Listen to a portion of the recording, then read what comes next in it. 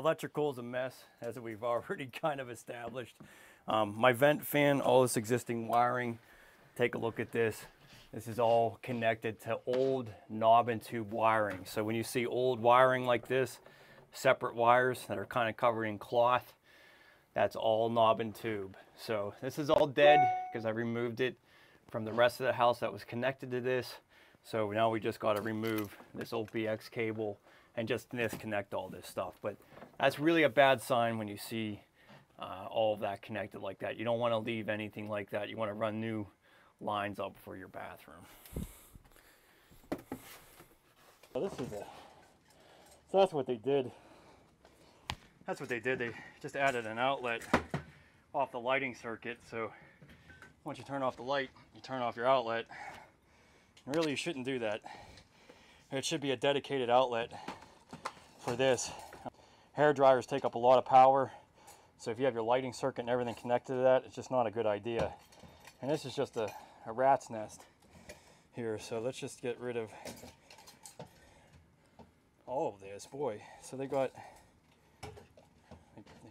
canceled out an end here. I don't know that's going on there. So that's hot.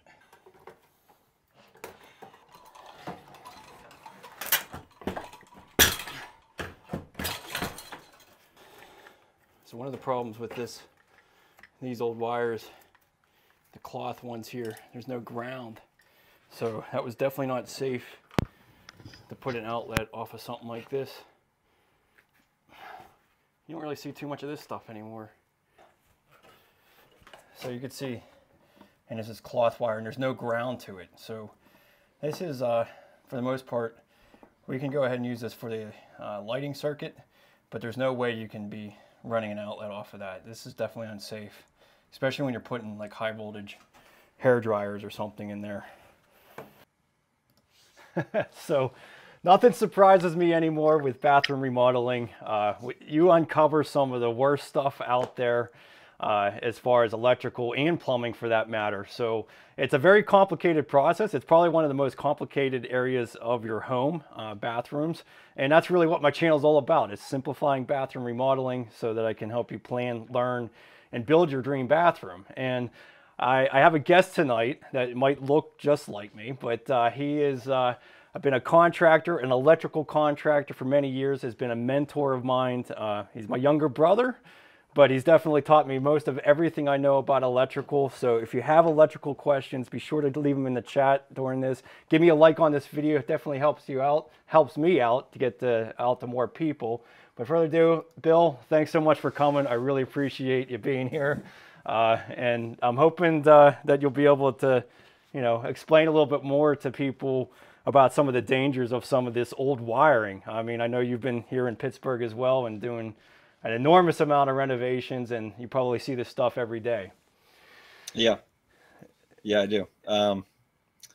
Yeah, so it's I guess with bathrooms, and you run into some of this old wiring. I guess some of the biggest things to worry about is making sure that the wiring is grounded. You ran into a lot of different. It looked like it had a lot of different things going on there. Best thing to do is to shut it off and remove all of that old wiring that's not connected to anything. Now, what you have to be careful about is if some of that wiring is connected to other wiring in the house and is feeding other parts of the house. Right. That's the one thing you want to be careful of. So the best way to do that is to just kind of look at the wiring, see if it feeds somewhere else. If it's feeding somewhere else, then when you shut the breaker off, go around and test things, find out what's not working. Right. That's one of the easiest ways to do it. Right. Before you get started, test everything around before you start working on the electrical, see if everything's working prior to messing with it, and then shut it off, start to dismantle it. You see wires traveling other places, try to disconnect it in a safe way, and then check the circuitry. Right. Yeah. So, I mean, I don't have the finished picture, but a lot of times you come in here and you see a new GFI outlet and you think that maybe something's updated and we're good to go, and you tear out that wall and then you end up with this kind of major mess here. And I mean, we're going to get into doing a basement bathroom with all the new wires in it and kind of the way that basically I configure it, and hopefully I'm doing that correctly. But you know, the biggest thing I probably see the most of is having an outlet off of the lighting circuit. You know, I mean, because that was Yeah. just where the power was. I mean, a lot of these homes that we're working on here in Pittsburgh are built in the 1920s, 40s, 50s, and they just you know, they really didn't have, you know, all the Yeah. things that we have these days. Yeah, well, And GFI outlets weren't even a thing or even required until the early '90s. So a lot of these bathrooms were, well, actually, I think it was early '80s, but a lot of these bathrooms are way older than that. Some of these are almost 100 years old. You know, they wow. just so they would just come off the easiest thing they can. So the light fixture's right there, and you need an outlet in your bathroom. So rather than trying to get a circuit all the way up through there, they would just pop out of the light fixture and put in an outlet right there. And you know, that'll work for some purposes, but the problem is that what you use in the bathroom most of the time is a hair dryer, and that's going to be the hardest on a circuit that's old, and you know, a circuit that has a lot of connections in it before it gets back to the panel. Yeah, so something like this. This was in a home that I just recently sold last year, and yeah, that old nasty. That's called BX cable, right? That the metal lines Yeah, there. yeah, that's a 1930s era wiring. Yeah, That's yeah, that's right after knob and tube. yeah, because this actual home had originally like gas lighting, I believe, because they had gas lines in Hmm. every part of the home, and then you saw all of the knob and tube, and then you started seeing this. So, you know, if this was, which I'm almost positive this was powering the GFI in this existing bathroom as well, probably for the last, you know, as long as I owned the home, and you know, probably way before then. What are the major? I mean, is it the wattage of the actual, you know, hair dryer that, what, you know? Yeah, yeah, the wattage is a problem. So what you have going on there is you have a couple issues there.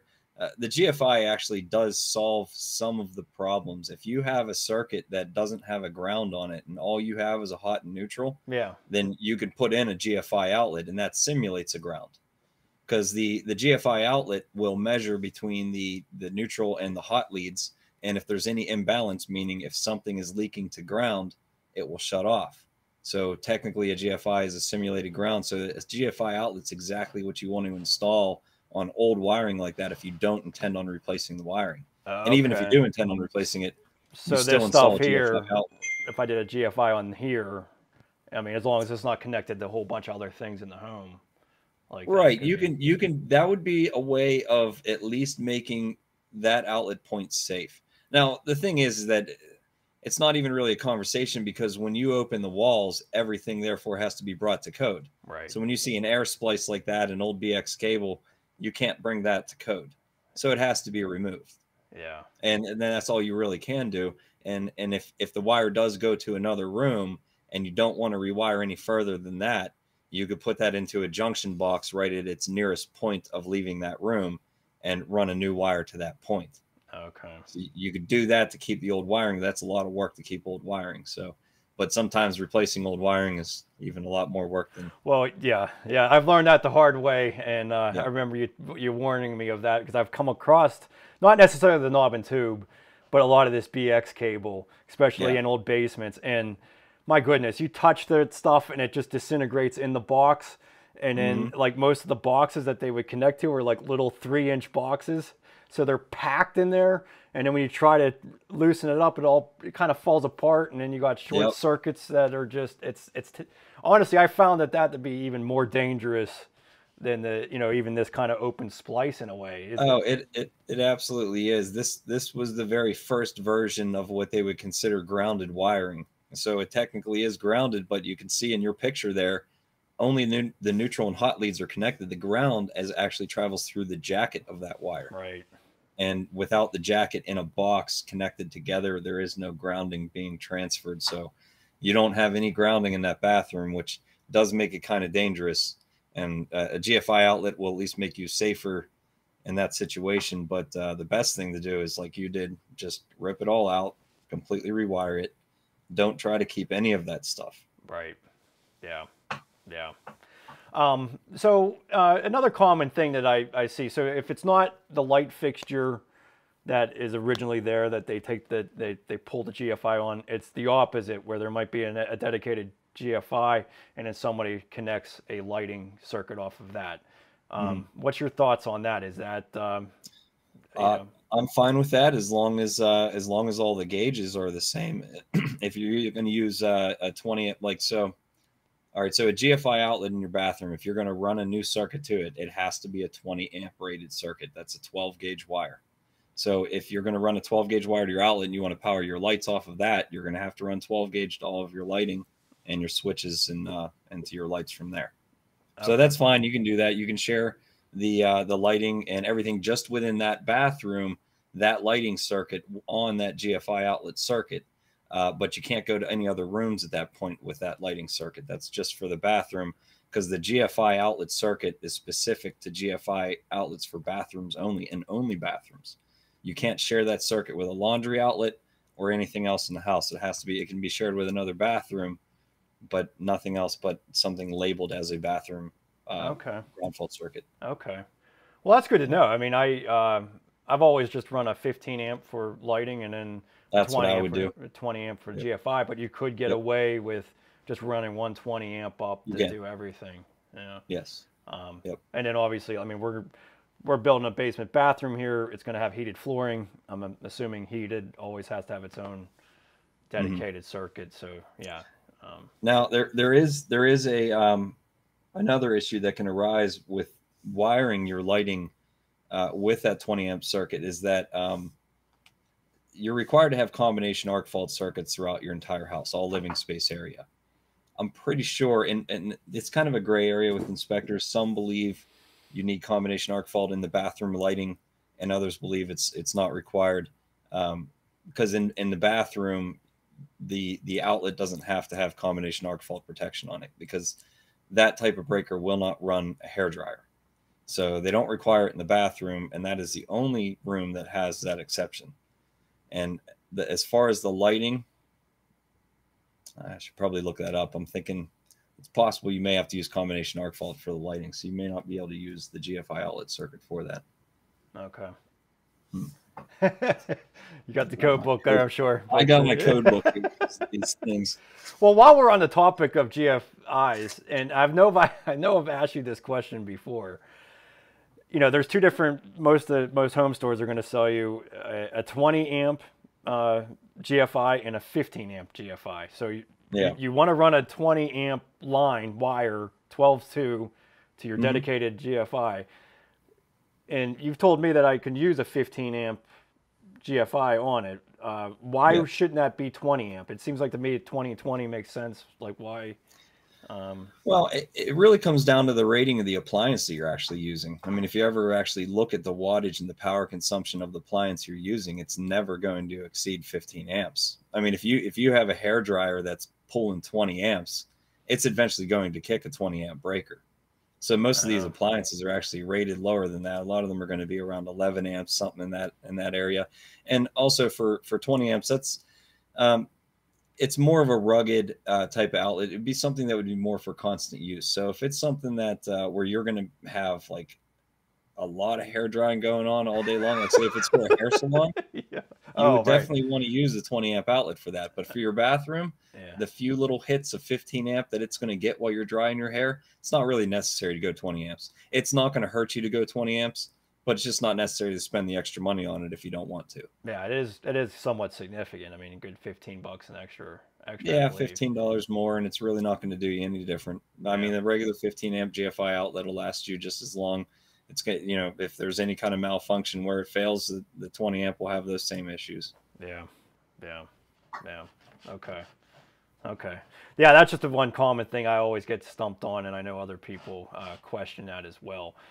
We'll get into some heated flooring questions here once I get into the basement bathroom, but I wanted to basically get into my course, which I have this basement bathroom outlined in, and go through some of the electrical that I've done here as far as the rough-in and get your input on that and the methods that I went about it. But just to plug my course, I basically have all of the current videos in this basement bathroom in my DIY Geek collection. So I have 6 courses right now available that step you through the entire process of bathroom remodeling. but the DIY Geek membership will get all of them, including this course that we're going to go through. That basically, once this is done, I'll have 7 courses. So, you know, over time, this DIY membership will continue to grow value because every course that I have from here on out will be put into it. So over time, it becomes a better value. But yeah, let's get into my course so I can highlight some of the what I've done to this far. This first video is about 5-6 minutes, Bill.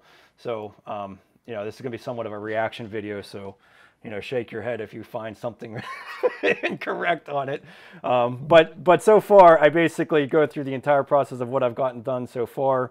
You know, location and layout, planning out where your bathroom is going to be, removing the concrete, the rough-in plumbing, which is definitely can be a complex situation depending on the scenario. So every situation is a little bit different, but that's where I have my other courses that I kind of link over to for different situations.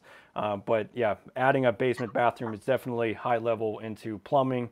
We get into the concrete floor, the framing that I've already basically have mostly done here, and then heated flooring, which we've already kind of gone over if you've seen some of my other videos on that as well. The mud bed shower pan, we're doing a curbless shower in this system, so that was definitely going to make it feel a little bit more roomy in here. And then now getting into the actual electrical. So the rough-in electrical, oh, I'm signed in. Got to sign in as a student. I need to look. Yeah, there we go. All right, so I'm going to minimize you a little bit here so that they can watch this video. But yeah, really, I mean, it's really kind of a treat doing a basement bathroom because I'm not dealing with any of that old stuff that's existing. You know, I kind of was able to highlight or know exactly what I was somewhat getting into. Later on in this story here, you'll see some of the things I did not pay attention to as far as the service goes. But yeah, but I at least knew what I was in for when it comes to actually doing the wiring, because it's all going to be new for the most part. So let's watch this. I'm going to go over the comments here too. So Facebook, YouTube, we're live streaming both at the same time. I'm going to go over some while we're watching this, and you know, maybe I can ask Bill some of your questions here. Okay. All right, so we got a cold air return, so I've got to kind of create an angle hole for my wires here.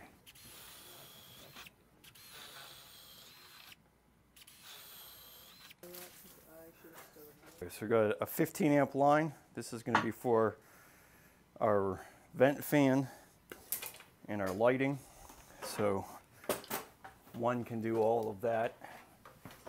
So these Diablo blades are pretty awesome. It's kind of like they call it a demon bit, but it's like a spade bit, kind of like on steroids. So if you hit a nail or anything like that, it's not gonna, I mean, it shouldn't dull out right away, but it really makes it easy to cut through.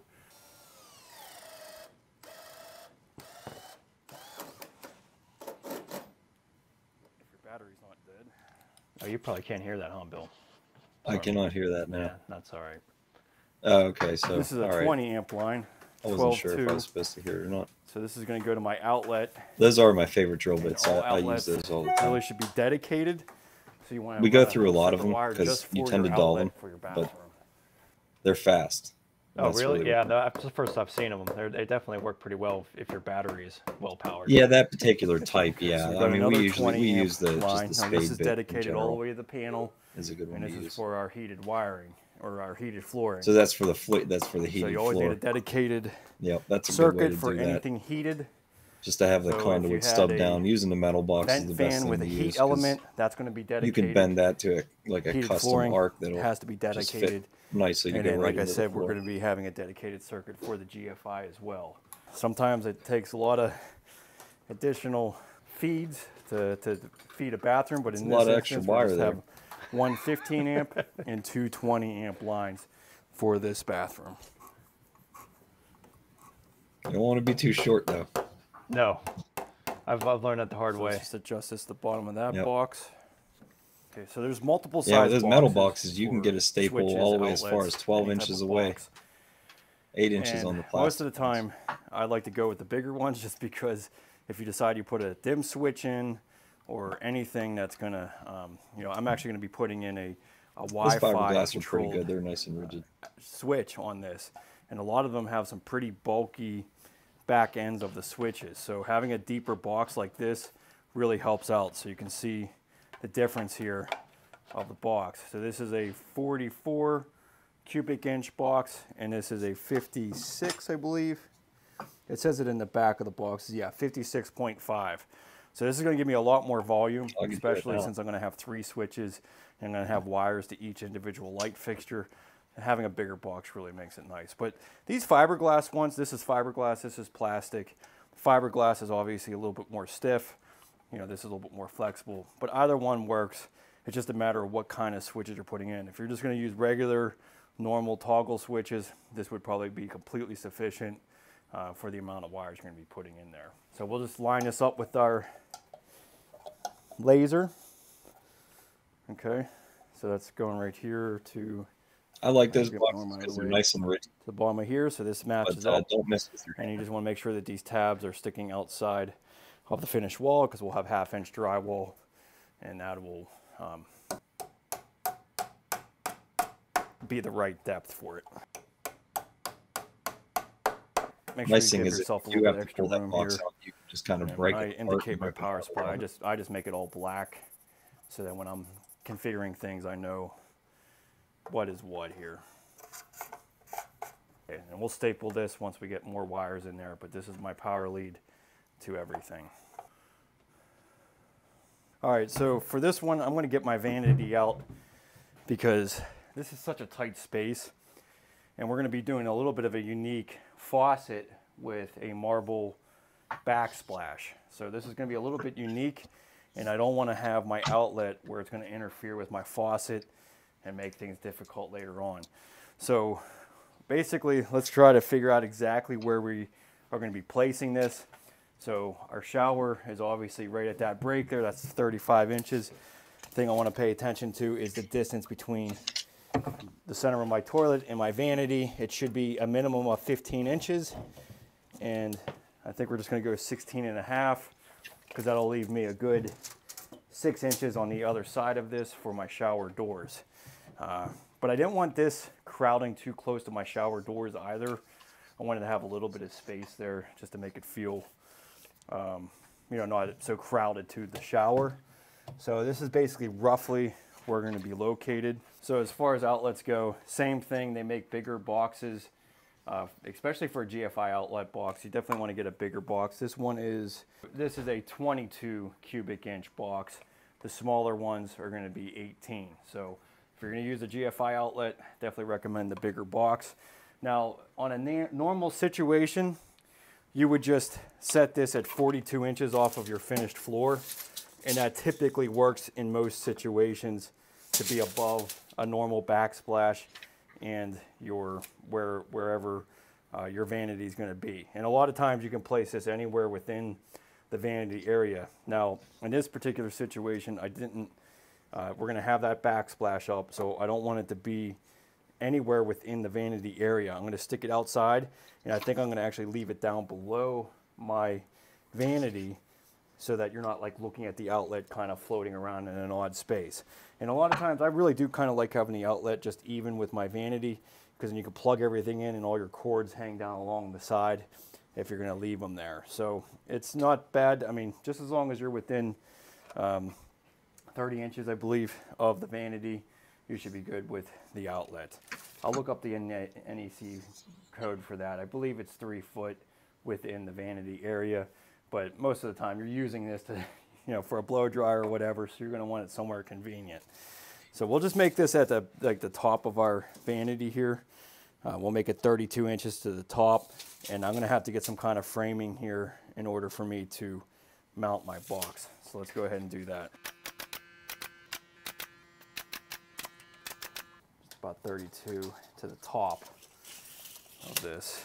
And then we are going to be having some 1/2 inch plywood to buff this out. So we're going to hold this box out a little bit.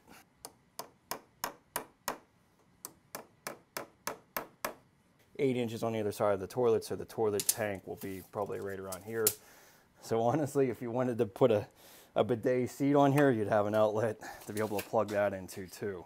Yeah, so it'll be down below the vanity. Those are And becoming popular. yeah, it'll be great to be able to We're plug putting a these lot in more outlets in that way, bidets these and it's days. kind of hidden. I kind of like that idea. I always You want that never to really be the liked bottom left of the having toilet. outlets kind of Oh, floating around. Plus, we want to have some shelving, so no one really wants to look at an outlet. Everybody's saying that about the outlets. I want to see them. Okay, so yeah, so what you're getting a lot of requests for the bidet, heated seats and whatnot, I guess. we are. I mean, for some reason, it's getting real popular these days, and it's always an afterthought. It's after the bathroom is done. They're like, "Oh, you know what? We wanted to get this fancy toilet. Can we get an outlet put in here?" And it's always a second floor bathroom, so Well, it can be done. It's just difficult. so what's the role on that? I mean, it is heat, right? I mean, it does. They do have a heated, seat mechanism. Yeah. So when it comes to stuff like that, it's all about the manufacturer specification, and it is also an outlet in the bathroom, so it should be part of the bathroom outlet circuit. Okay. So like, and as we were talking about earlier with the being able to share your outlet circuit with the switch circuit, I decided to look that up real quick. Just wanted to verify, because you always got to check the code book every once in a while. And right there it is. You can share it. Okay. All right. Good. So, All right. So if you wanted a bidet toilet seat and the toilet's on the other side of the room, I mean, you could just go off of your existing GFI outlet. yeah, I would, unless you were sharing it with a lot of the other bathrooms. Like, you always want to check so whenever you're putting in a general bathroom outlet circuit, you're putting that in under the assumption that this is just for general use. So if you have an appliance that you're choosing for something, it's always best to just run a new circuit for that appliance, especially if it calls it out in the installation manual. If it says that it requires a dedicated circuit, I would always go to the installation manual of the appliance that you're buying, just to double check. If it's something that's a low consumption, if it's going to be like below 11 amps, something in that area, which would be, I think, about 1,000 watts, maybe a little less than that, then you can share that off of your GFI outlet circuit. I mean, I would share it anyway. Well, if it was okay. So speaking of which, I was going to get into that, because the heated flooring system, obviously I ran a 20 amp over to that. Mm-hmm. And, looking at my heated system here, I kind of highlighted it here. So this is just a 30 square foot mat, 120 volt, 360 watts, 3 amps. Yeah. So it's really not much, right? It's not much. That's another one. Usually heating systems, they want you to have a dedicated circuit, just because it's a constant draw of power, and it can cause like heat in your wiring going all the way back to the panel, like just cause some general heating on the wires themselves. Right. And that's why typically when you're doing inductive heating like that, they want you to gauge up, like use a larger gauge than you're supposed to, just to prevent any kind of heating in the wires. It's something that's using that small amount of power, it is ridiculous. But again, I'd always divert to just the installation manual and the manufacturer specifications on the way that they want that installed. And if they call for a dedicated circuit, that's kind of what you need to do, because that's how it's tested. Okay. Yeah. So with this question in that same phase, this has always confused me, and I guess I'm not 100% sure, when it comes to watts and amps. So, obviously the amp is the big idea for the size wire you need. Does the wattage have any configuration with that? Or what exactly is it? So it depends on your volts. So you got your watts, volts, and then your amps, and those are all part of an equation. You want to divide your wattage by your voltage, and that's going to give you your amperage. Or you multiply your amperage times your voltage, and you get your wattage. Oh. So okay. Yeah. So so the total watts, they're just giving me an extra piece of information I don't necessarily need on this then? They're not specifying your voltage, or do they have I can't read it from here. Well, it says 120 volt system. So. Yeah, so you would just have to do an equation to get your amperage for that, to know what size breaker. A lot of times they'll tell you the minimum size breaker that you should be using for it. Okay. But in this case, so I guess in this situation, it would be that this is 3. I can't read it. What that is? You said 3 amps. Three, oh, so they tell you the amperage Yeah, they on do it. tell me the amperage. Yeah, 3 Oh, amps, so this gives you 360 amperage watts. watts. Yeah, Okay. yeah. Sometimes they don't give you all three of them. They'll just tell you like the wattage and the voltage, and you can figure out You the have to amperage figure out yourself. what your amperage needs to be. Okay. So with this situation, since that is a smaller mat, so say if you had several locations, several floor heat areas, you can use one circuit to power all of those different floor heaters, knowing as long as you don't exceed the amperage of the wire supplying those floor heat. Now, you wouldn't use that wire to say do a baseboard heater. Well, I guess you could do a baseboard heater, a small baseboard heater in the floor heat. So that's what you would probably, Yeah. use that wattage calculation for. Make sure you don't exceed any See of that. that. Yeah. Or You, I guess I mean, if I wanted to, I don't know what kind of wattage those uses, but there's ceiling fans or the vent fans with the heaters. I don't. yeah, They take a lot, or what? they do. They do require their own dedicated circuit, and they actually do specifically say on those units in particular not to share that circuit with anything Oh. else. Oh. Yeah, Okay. so that one in particular has to have its own. Okay. Um, Okay. Okay. but as far as like, because it's 120 volt, if you were able to come off of your GFI outlet, like I would do that floor heater with a towel warmer Yeah. or something like that. I don't think I would share it with my GFI outlet. I don't know the rules on that right offhand. You probably could do it, but I don't think you'd want to take away from your ability to use a hair dryer Right. in combination with the floor. So Right. best bet is always just run a dedicated circuit. What I always like to do is keep it simple and try not to make it overcomplicated. Don't connect one thing to another thinking that you can get away with, trying to just run them back to the panel. If they can be combined, then you can do it back there. But Yeah. it's Right. better off to just keep it simple in the rooms that you're working in. Try Right. not to overcomplicate your wiring. Right. Right. Right. Right. I mean, I know a lot of people that have the second floor bath. I mean, that doesn't associate here in the basement because obviously this is the easiest run in the world. Everything's open. You can run it over Mhm. there. But on the second floor, a lot of people take out those jacuzzi tubs and then they use that circuit. Normally it's dedicated to the jacuzzi, and then they can Yeah, use that for their heated flooring. So absolutely. That's yeah, that's an excellent idea. I'm all about saving good wiring if it's good, right, for right, sure. yeah, If you can find a good decent place to splice that and extend it where you need to take it to, right. it's always a good idea. Um, yeah, so I just to kind of explain in the video about using the bigger boxes, I think it just makes, especially, and I'm not even sure if this Wi-Fi controlled switch is bulky or not, but I know Yeah, those dim switches are really huge. You know, yeah, or and not that, dim that can switches, also, but I mean timer switch for the fan. Those things are pretty bulky. So they are, and a lot of them end up taking up a lot of space. So you definitely, that's another reason why you want to keep your wiring simple, yeah, because simple wiring is less wiring and it takes up less volume and gives you more options for devices like that. Because once you put, like, say if you put three of those in there along with all the wiring you have, you may be exceeding your volume at that point. And the only thing you got to watch out for with fiberglass is the old work fiberglass. If you ever have to cut in an old work box, those old work fiberglass boxes will not accept some of these dimmers and smart switches. They don't fit. huh, So I huh. guess it depends on the brand. Maybe the brands that we have here in Pittsburgh are probably different than some other ones in the nation, but we've had a lot of trouble with those fitting, and those we've had to go to plastic old work. Okay, so speaking of volume, this is something I guess I'm somewhat unknowledgeable about the volume, the amount of wires in this box. So I got the power lead in, I got each separate circuit, one to the shower light, one to the fan, one to the vanity.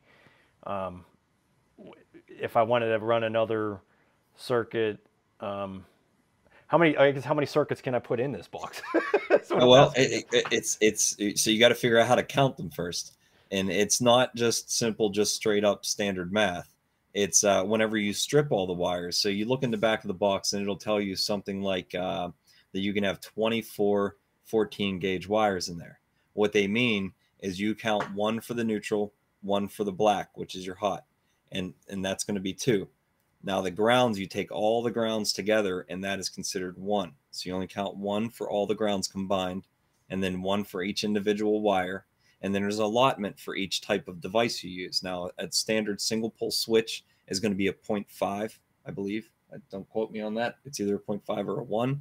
And then the smart devices go up to a 1.5 Oh, for a really? wire volume allowance, you could say. Okay. So So that would take away from this. When you look in the back of that box, you'll see the number 24, 24, 14 gauge.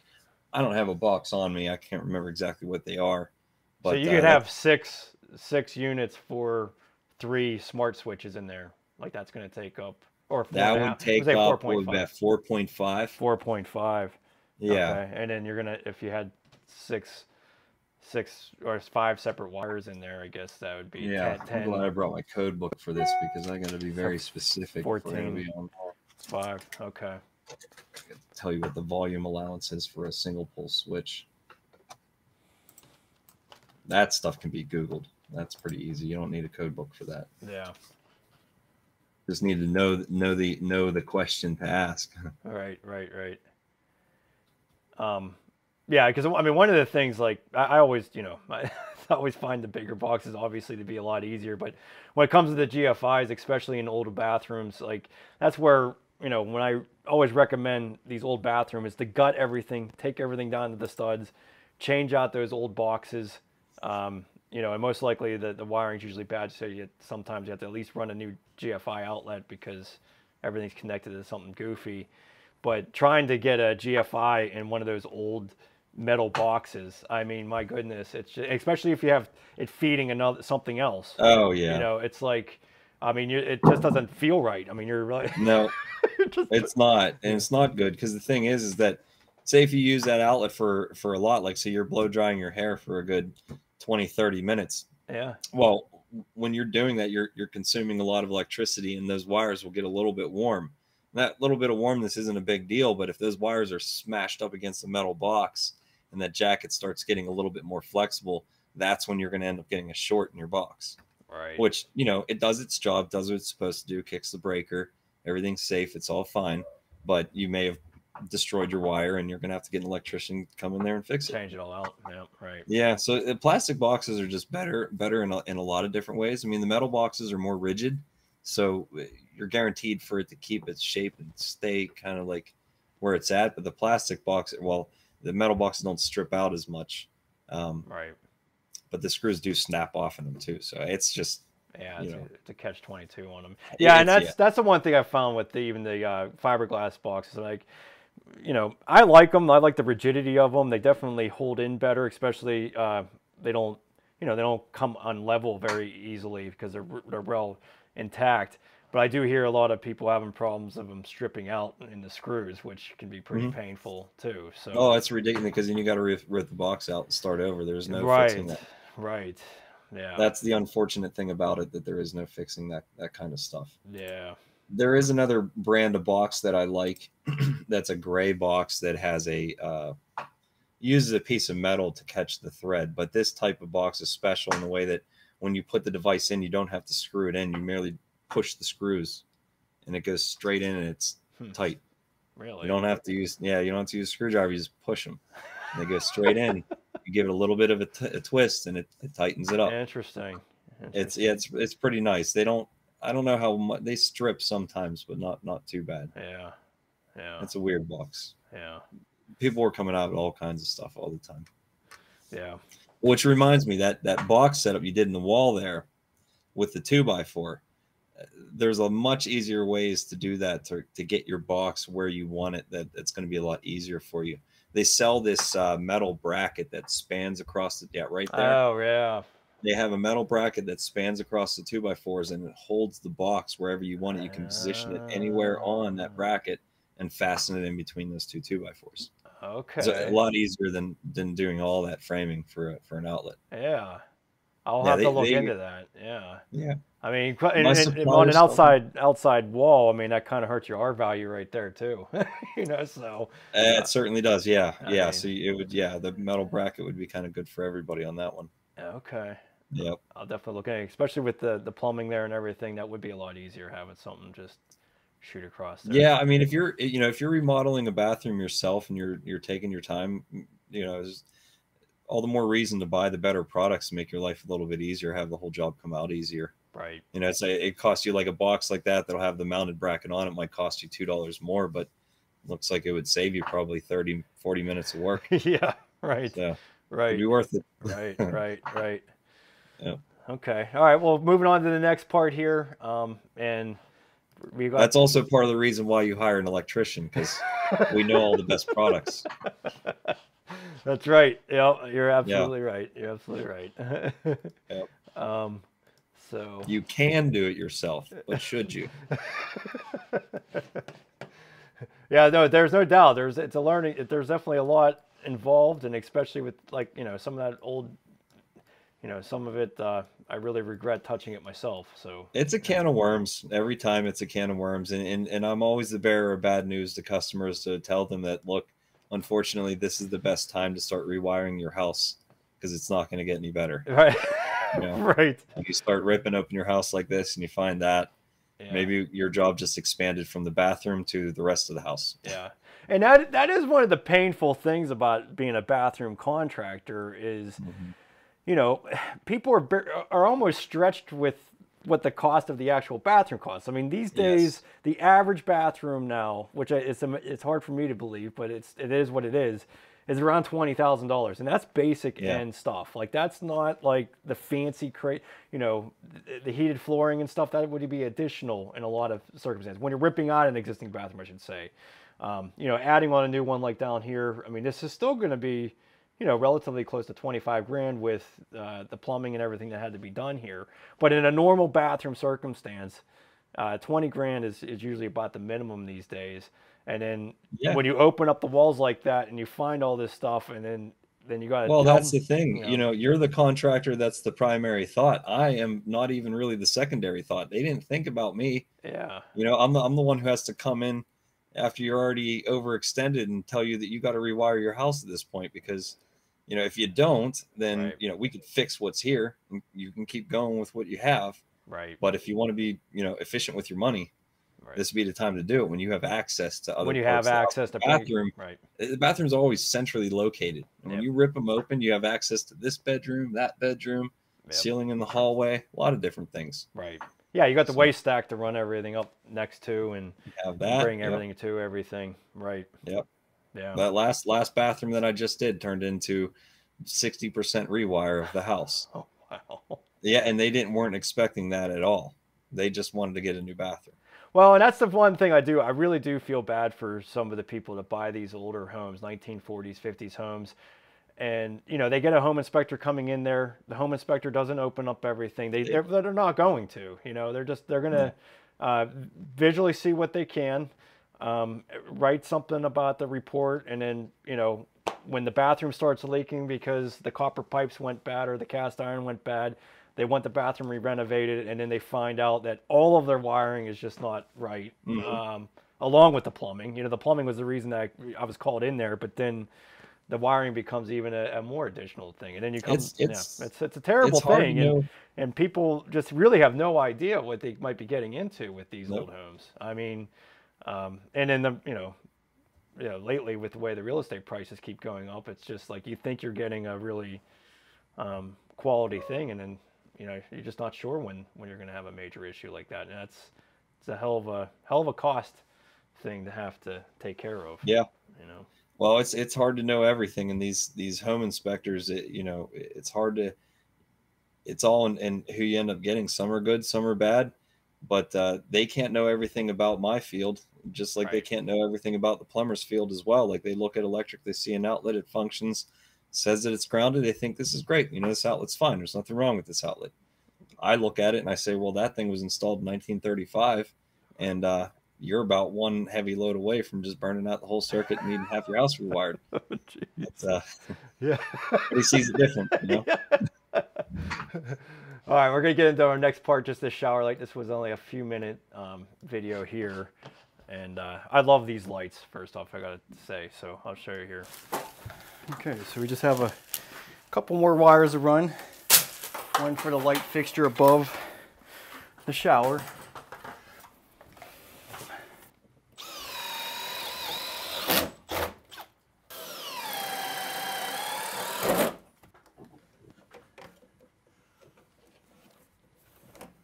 Okay, so let's see where this is going to fall. We need to be 17.5 inches for a center, and we're 15, so that works out well. So we're just going to keep this wire loose up here, and we'll grab it when we go to cut out the cement board.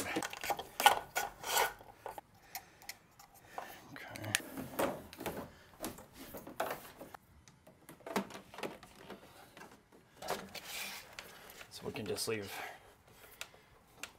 We'll figure out where we need to locate that, but we'll get a staple on there.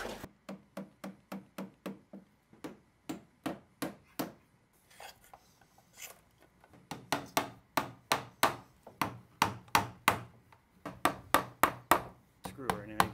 So you don't really have to, you can let them be a little loose in here. It's probably better off.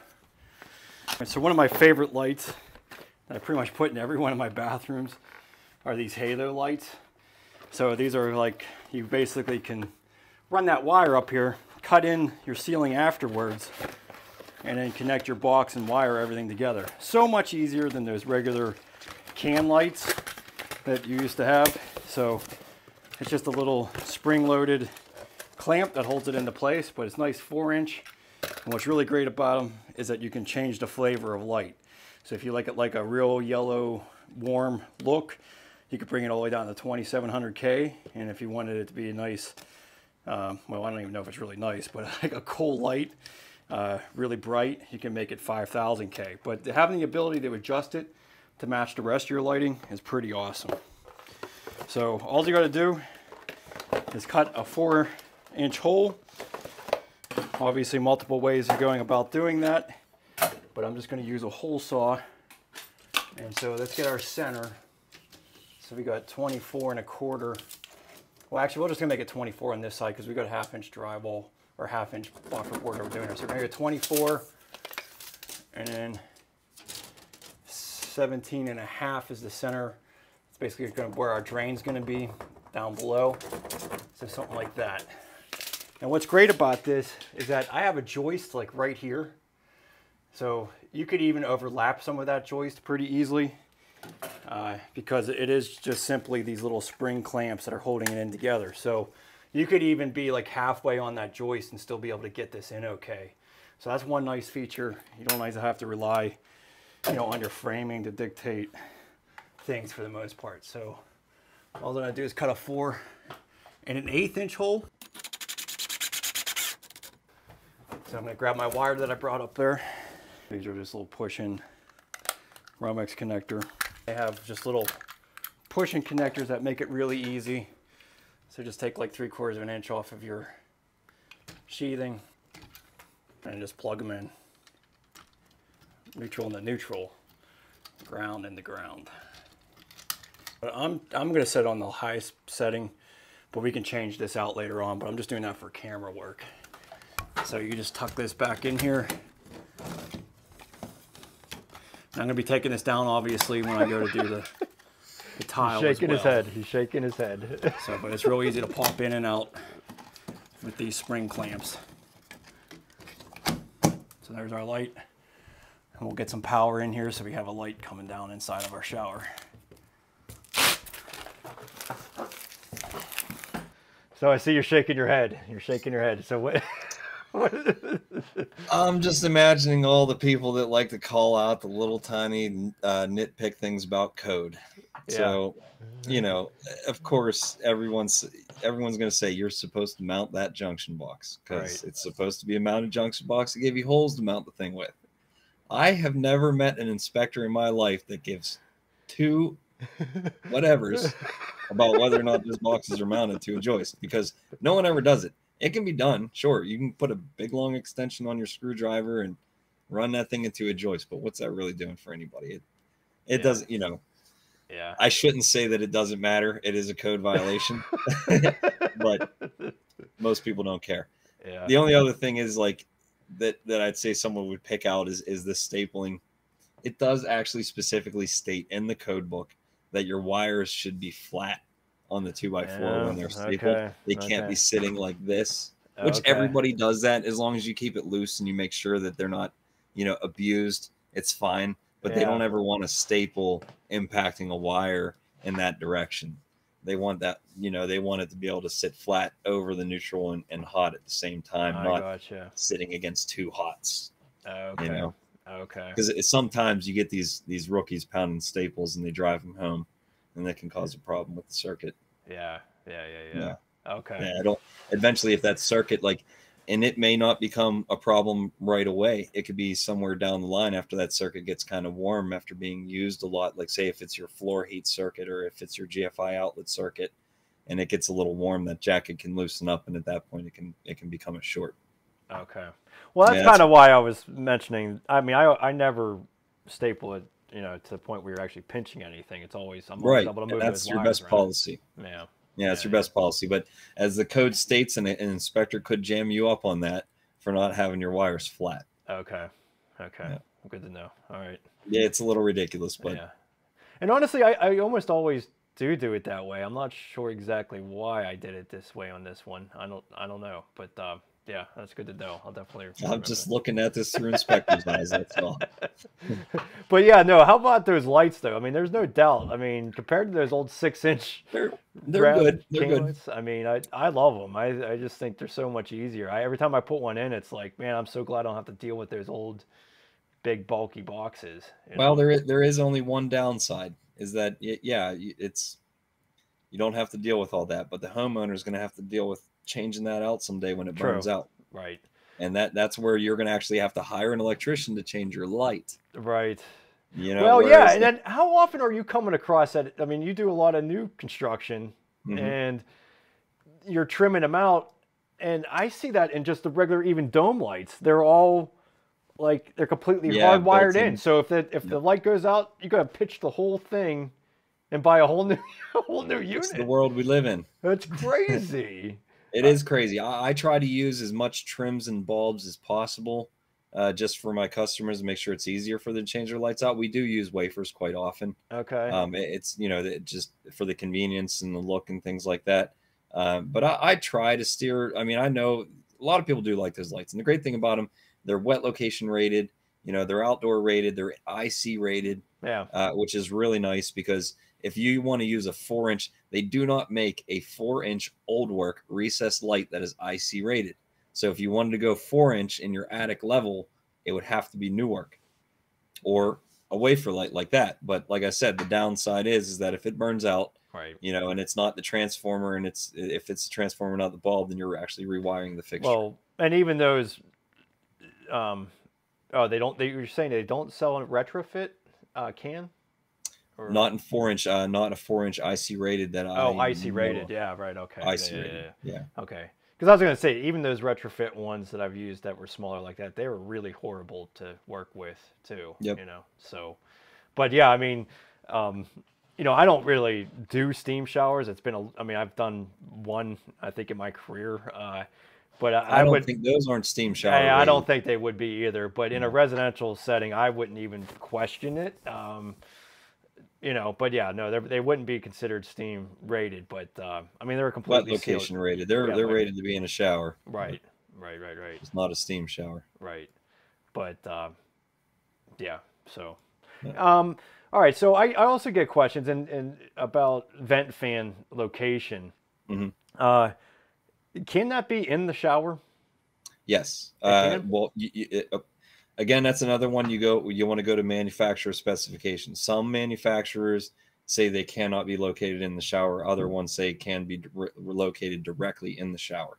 Most of the time where you're going to see that is going to be a recessed vent light combo, where it's an actual recessed light with a ventilation combination on it. Those I know for sure are definitely shower rated to be directly in the shower. Okay. Some of the other cheaper models I don't believe are necessarily rated to be directly in the shower, unless your shower is over 6 foot tall. They have the codes on what would be considered inside the shower. Yeah, I believe that would be a low 6 foot. I think it is. Okay. I think if you have an 8 foot ceiling, it doesn't matter if it's it can be just a wet location rated, because anything in the shower, in the bathroom area, is going to be wet location rated. So you need to, so it's specified off of the fixture that you're going to buy then. Yeah. Usually it's product specification when it comes to that. Okay. All right. Well, that's good to know. Yeah, no, I've always just kind of avoided. I just never thought that was a good idea. Now, obviously, we're talking. You're talking about code that's adopted in this area. There's other places that are much more ludicrous when it comes to what Well, they like when adopt. it comes to that, like a lot of times, the product manufacturer will make something for a certain purpose and have it sent to UL to have it strenuously tested in those circumstances. So a lot of times, a lot of your rules really just come down to the product itself. Yeah.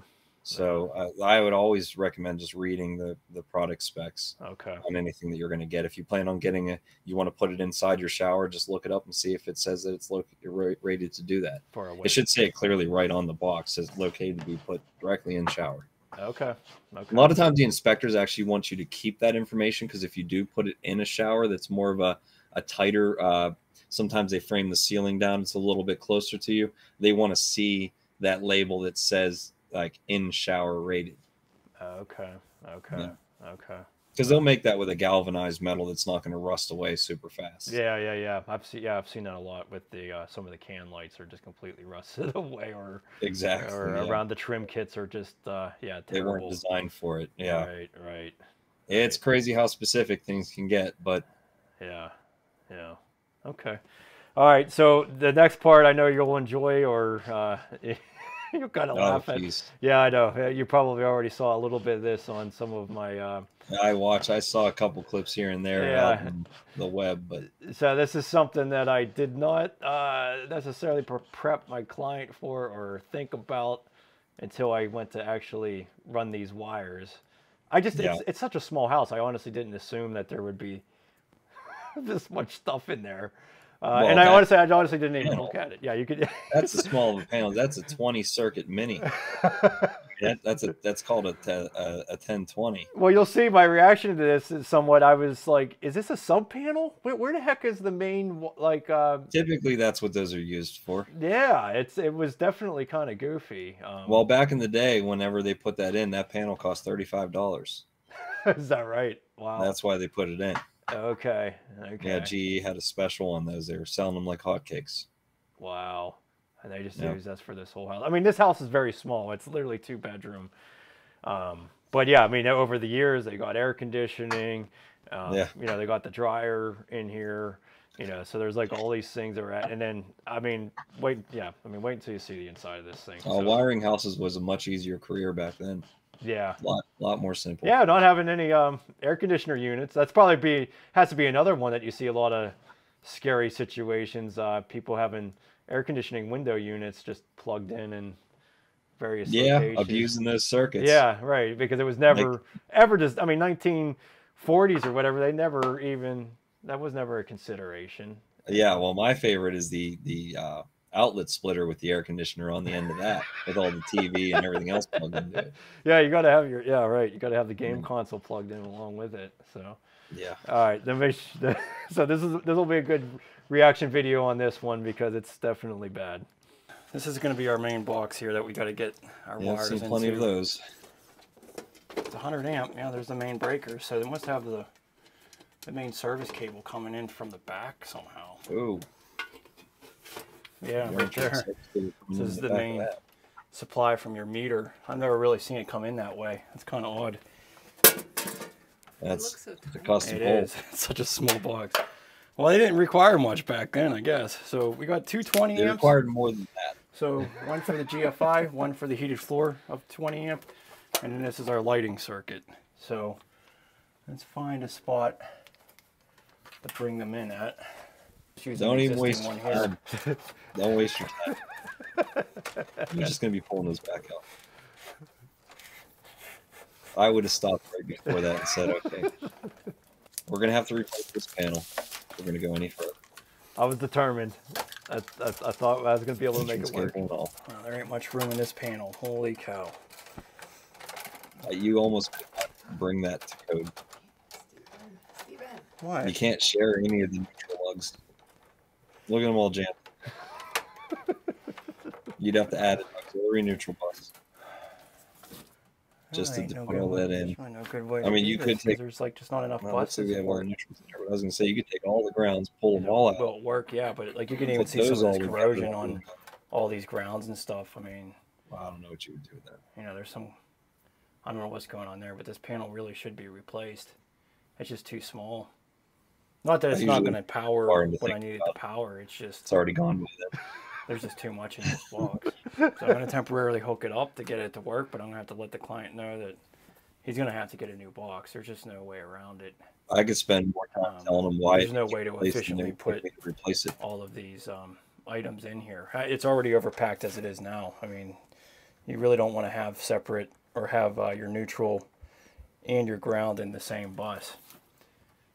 So Yeah.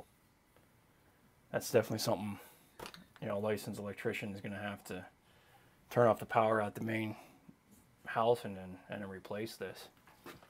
But for right now, I'm just going to connect this so that we at least have power in there. So this is something that you should look at as a contractor that's considering adding on a basement bathroom. Make sure that they have enough ability here, because this is something that, you know, it's going to cost the client a couple of $1,000 to change out now. It's making more violations. You know, it could be kind of an argument point that you didn't warn them that this was going to have to be done. This is my 15-amp line for my lighting. That's mainly what I'm concerned about having.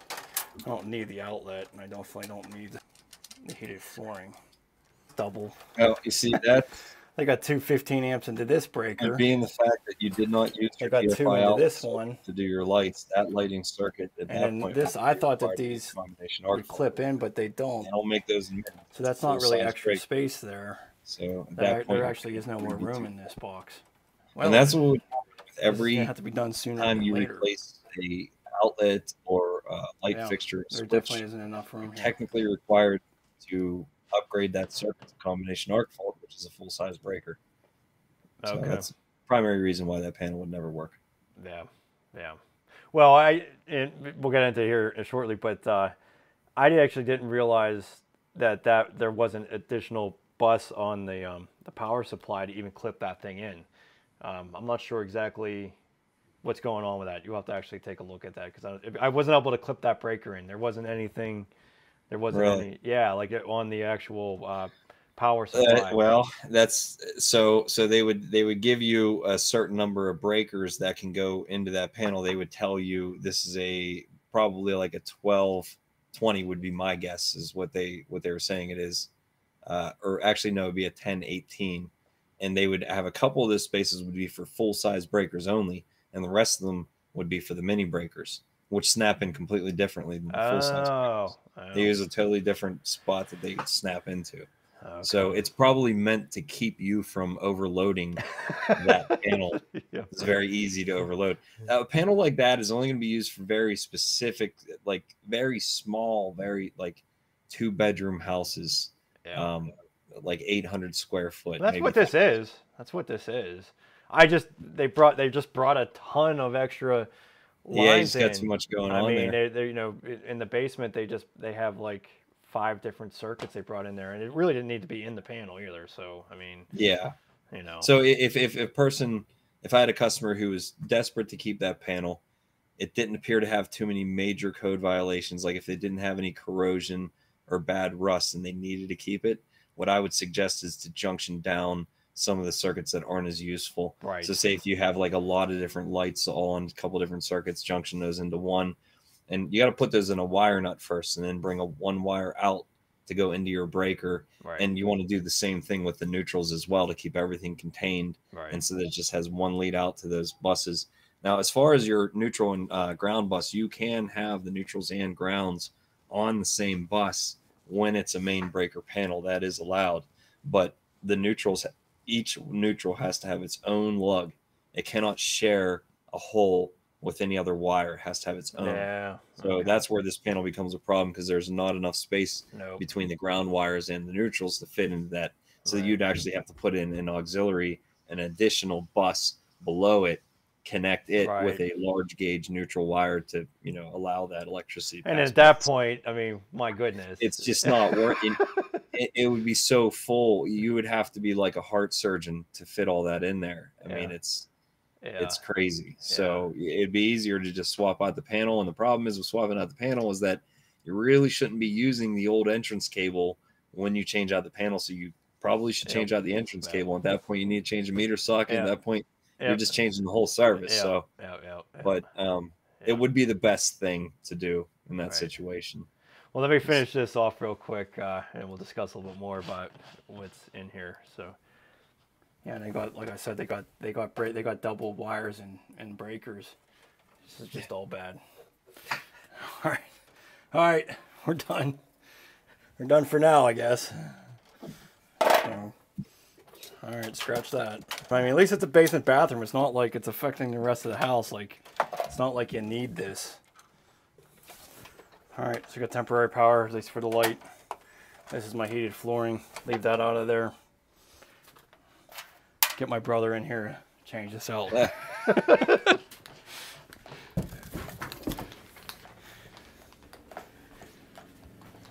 Yep. So yeah, I definitely need help here.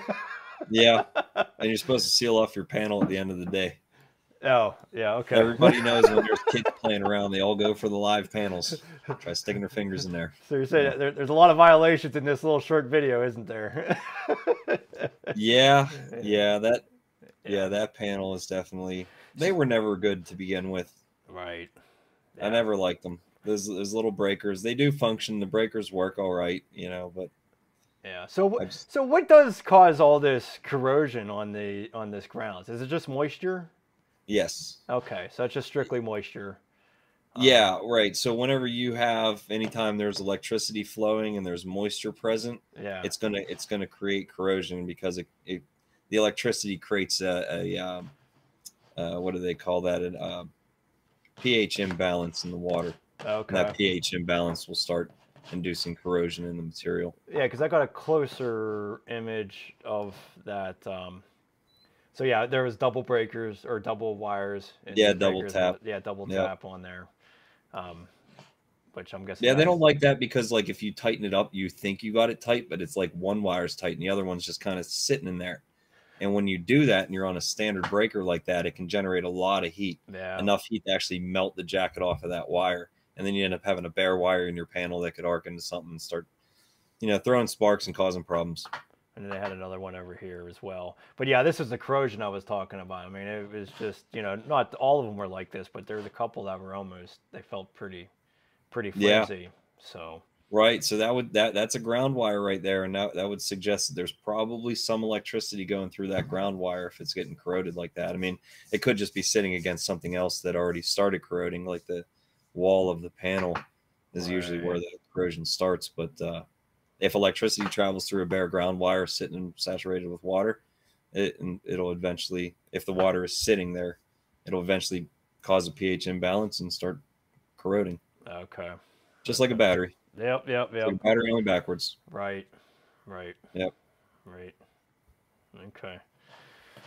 Well, that was definitely a surprise to me. I was not expecting this little small house to have such a mess in it. And so I would just warn anybody who is considering any bathroom remodel, like to do a little bit more homework and research on the existing electrical service before you decide that you wanted heated flooring and all these additional items.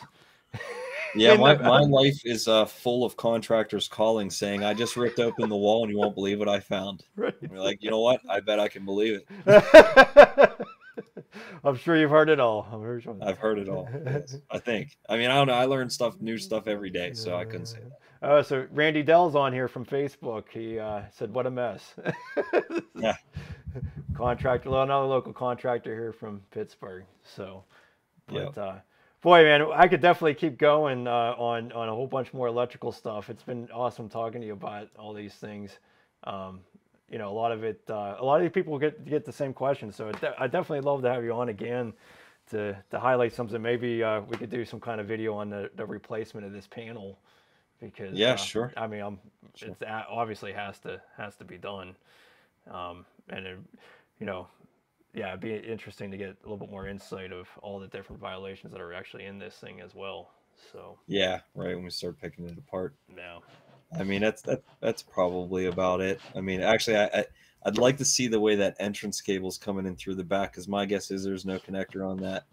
Looks like just a bunch of putty. Oh yeah, right. Just a whole bunch of putty just jammed in there. Now that right there is extremely dangerous, because if there was any shift in that panel, and it decided to chop into that wire, there's no breaker on that wire.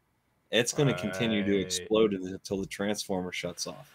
And then the transformer is going to turn back on and start making it explode some more. Okay, so just for, because I mentioned at the end, this is a basement bathroom. None of these things have to be hooked up right now. Like, it could be just left the way it is. But, like, this isn't really even safe for the house the way it's existing now. No. Yeah. That was never safe from the time it was installed. Okay.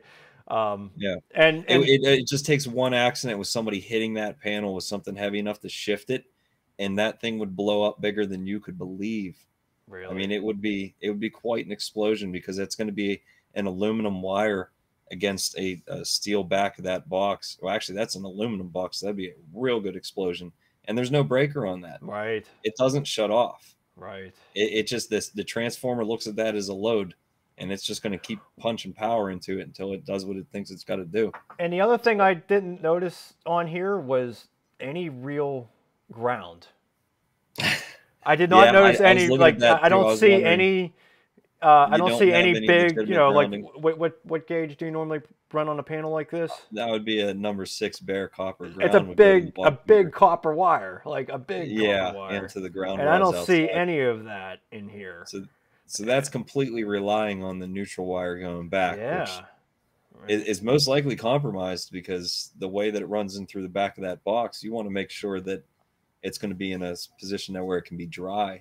Right. And that's just, and if there's corrosion down there, there's even more corrosion inside that entrance cable. Because that's when it comes to the grounds too, I'm always mentioning to people, because, you know, a lot of times when you're remodeling a bathroom, you know, sometimes it's just better off to just run everything new PEX, you know, and running PEX everywhere. And if you do that, sometimes a lot of that was used to be connected as a ground. And so if you cut that off of there, you no longer have a ground, you know, to your electrical panel. And again, another thing that, like, no one's really paying attention to until they start to do it, and then they realize that they messed it up. And you know, when something like that happens, that's usually when your house becomes haunted. And that's what I'm told when I get there, that the house is haunted, but that's the lights getting brighter and dimmer all throughout the house for various reasons, because it has no neutral. Has nowhere for that electricity to go. It's just trying to go out through your water lines the best that it can. Oh my! And that causes your lights to do all kinds of crazy things through your house. No kidding. So, yeah, that's why grounding is very, very important. I mean, that panel is probably one of the more dangerous ones I've seen in a while. Yeah. Kind of just, you know, and just, you randomly happens to be in the bathroom that you chose to do. So it just goes to show you, there's a lot of bad electrical work being done out there. Yes, for sure. For a very long time. Yeah. There's a reason. There's a reason why you hire professionals. That's right. That's right.